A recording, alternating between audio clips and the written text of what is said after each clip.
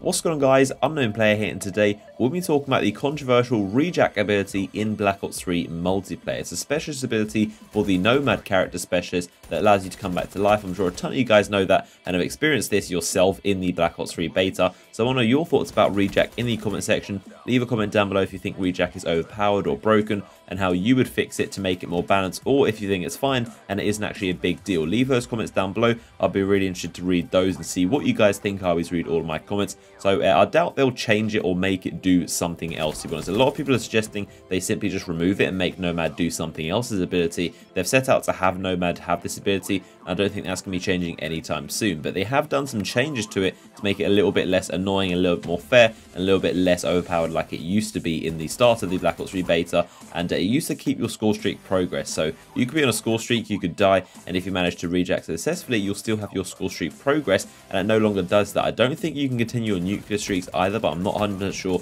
about those medals, but I know it doesn't continue your score streak count anymore. And Vonderhaar actually said that was a bug and it wasn't supposed to continue your score streak count. That wasn't intended, but that's now been fixed and it no longer does that. It also takes 3 minutes to earn by itself with no extra score instead of 2 minutes like it used to be, so they made it harder to earn. And on top of that, they made the animation a little bit slower by half a second, so your gun is a little bit slower to get ready, and those are two things that they made to make it a little bit less overpowered, in addition to that bug fix of it continue your score, of course. Now there are two things that stick out to me personally as making it kind of overpowered and making it a little bit annoying to go against, and these are firstly the fact that you can trade kill, so you can actually kill someone if you're going down into Rejack. So as you're falling down into Rejack, if you shoot, somehow your bullets can still come out and you can actually kill the guy who's essentially killing you. So it's a very weird kind of way how it works, and you can actually get a trade kill, which isn't really supposed to happen in Call of Duty games. It's always either you get the kill or they get the kill, or one of you is going to die in a gunfight. But with Rejack, sometimes you can actually do a trade kill, and I've noticed a few times it's happened on me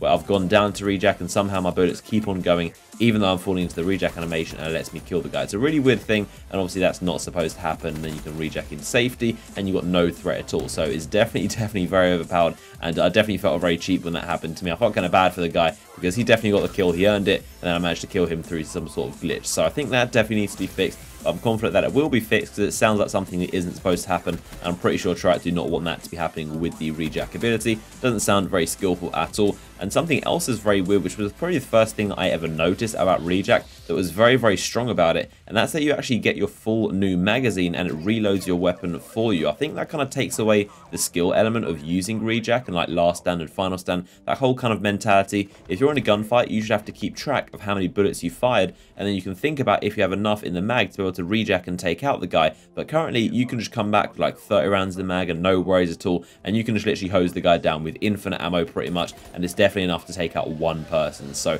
that's definitely something that sticks out to me. Literally the first time I ever used it, I was like, wow, you can actually keep your entire magazine. That is really unbalanced, but I think that probably will get changed, because like I've said, if you've emptied already like half or the majority of a mag, it should be a punishment that you only got that amount of bullets in your magazine. It isn't really realistic either that you just come back with a fresh magazine, so hopefully that will get addressed soon. Now on the other hand, there are some features about Rejack that make it kind of underpowered, and it isn't all it's hyped up to be. It really isn't that lethal in terms of the other specialists, and statistically I've said before that Vonderhaar did say that it's very statistically underpowered, and technically it's actually a really bad ability to use, because all the others, you get this like golden gun or a crossbow or a tempest, you can electrocute people, you can just destroy entire teams in no time, and they're very lethal. They're also very frustrating to get killed by these things in one hit, whereas Rejack is more of a passive thing that lets you maybe evade one gunfight and escape into safety, or possibly even take out the guy who killed you. So for that reason, I'm definitely confident that Treyarch won't do massive changes to Rejack. I think they're going to keep it relatively the same what it is,